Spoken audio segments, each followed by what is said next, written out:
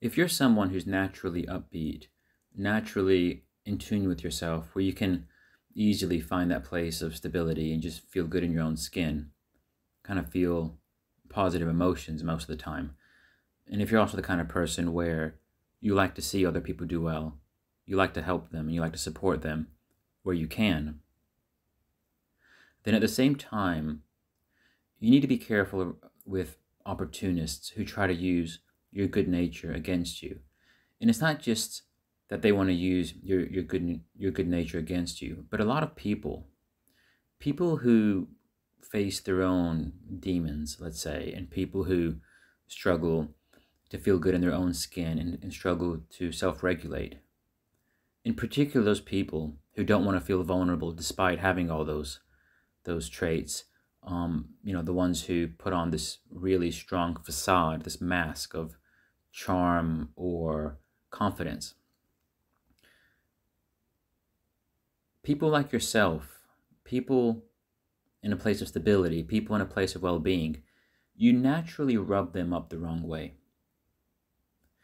And what that means is, if you want to just go out and about and be your full self, be your best self, and if you want to be your best self openly, as opposed to kind of, you know, being somewhat concealed, then you do need to be careful, because a lot of people do get rubbed up the wrong way by you, because in a way, you're shining a mirror back to them of what they're lacking, of the areas where they are in fault, and they don't like to face those parts of them. So a lot of people naturally start seeing you as the enemy, even though you've done nothing to them. And a lot of times you might not even know who they are. You might not even have had any interactions with them. So positive people, supportive, nurturing people, people who are openly positive, unless you have the right boundaries, unless you have certain barriers to kind of blocking out toxic people, you're going to quickly find that you're attracting very questionable characters into your life. And a lot of times those characters make a way into your life as if they're a friend, potentially even as someone vulnerable who needs your help.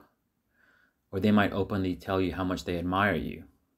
Or they might just be rather indifferent. But however they approach you, if it is one of these opportunists, one of these manipulators, however they approach you, they have an agenda in mind. And the agenda is to somehow take you down, to somehow knock you off your high horses so they can feel better about themselves.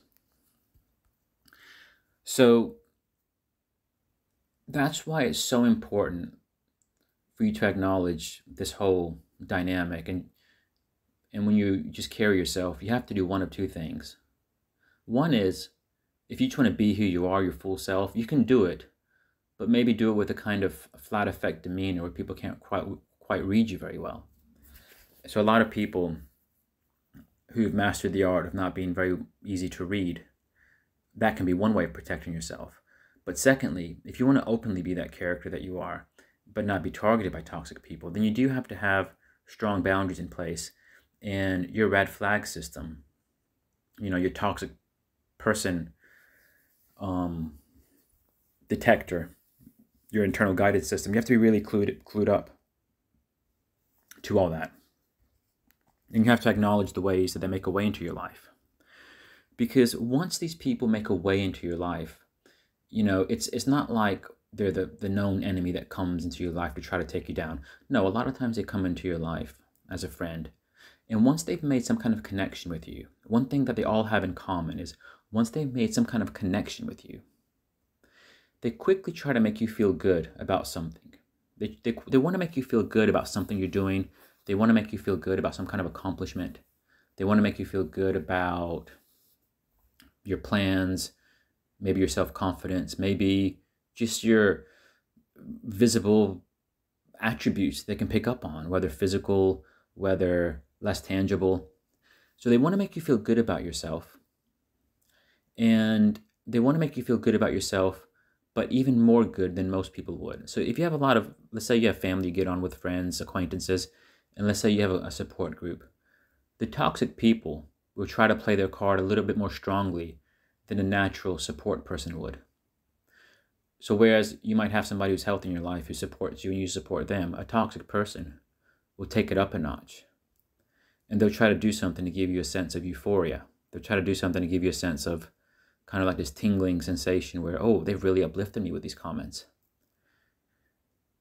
And they do it steadily and subtly, and they kind of keep picking it up until they can see that you're taking their bait. And that all of a sudden, you're becoming reliant on what they have to offer. And a lot of times, the very things they're complimenting about you, the very things they're telling you that are good about you, that they respect, admire, appreciate,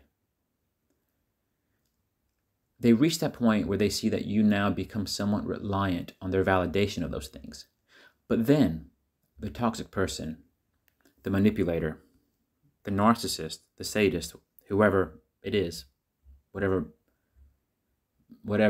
malignant character you're dealing with, they'll do something to cut off the supply of any kind of good feeling that they were offering you about that attribute of yourself, about that accomplishment of yourself, about those plans that you have. And they might directly or indirectly do something where all of a sudden it's almost like they no longer respect who you are. They no longer respect what you do, but they try to do it in such a way where it's not obvious that they're doing it.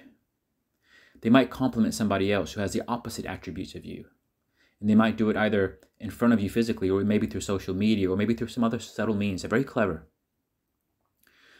But the message they're getting across is, oh, this other person who has this other attribute, which it's almost mutually exclusive. Like, that person can't have that attribute and be a good thing, and you have yours and be a good thing at the same time. So everything they do and say, it's almost there's an implied devaluation of you. And this implied devaluation, and sometimes it's an outright devaluation, it starts to pick up momentum again. So the first time they do it, it's almost like they see you, your interest is getting piqued. Like, what's going on here? You know, this person was making me feel so good about this and so good about this. And now they're doing and saying things that are all implying that those attributes are no longer appreciated. Those attributes are no longer admired. And then you start to question yourself. You start to question your value. You start to question your integrity. And that can start creating anxiety in you. That can start creating stress. That can start creating dissonance.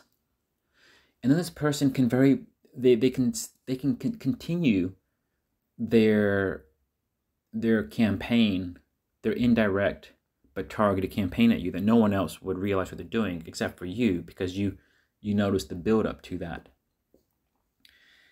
And they'll keep directly and indirectly saying or doing things, all but implying that you're not worthy, that you should be ashamed. But they're basically causing you to feel great shame, great unworthiness, questioning yourself. And all of this just captures your attention full on, and it becomes this brain drain. And they can play it out for weeks, months, sometimes even years if you let them. And it's a very, very nasty kind of campaign. And if you haven't been through it before,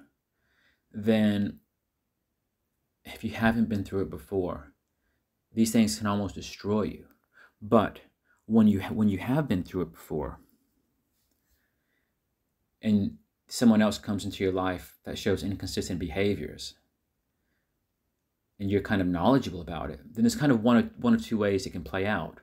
On the one hand, you can cut that person out from the beginning and just not take them seriously. Or on the other hand, you can kind of treat them like you treat everybody else. Kind of let them get a bit close. And they'll try to do what they're going to do. And then it's almost like you can see them trying to create dissonance in you. You can see them trying to shame you. But because you were expecting it, it's almost like they're playing out of the manual that you already had. So it doesn't really affect you in the same way. And you can't take them seriously. Obviously, if you take them too seriously and you want this person to admire you, then even if you know what's going on, it's still going to affect you. But the bottom line is, once you know what's happening, you know what to expect, you know what manual they play out of, then it doesn't really have the same impact. So just be wary of that. Going back to the beginning, if you are somebody who's upbeat, you apply yourself fully to the things you do, you try to help people, support, you're just good at connecting with people, and you kind of share that positive nature. If you don't have the right boundaries and you're not aware of the kind of characters out there, they can really cause a lot of havoc in your life. But if if you're mindful of all those things, then their ability to take you down is very much limited. Okay. So, hope you found that helpful. Just another note, if anyone has anything they want help with, any kind of coaching, any like a chat, then please do feel free to reach out to me on Instagram or an email address that I have in the bio, because I am doing some sessions if people have anything that they would like help with. Thanks for watching.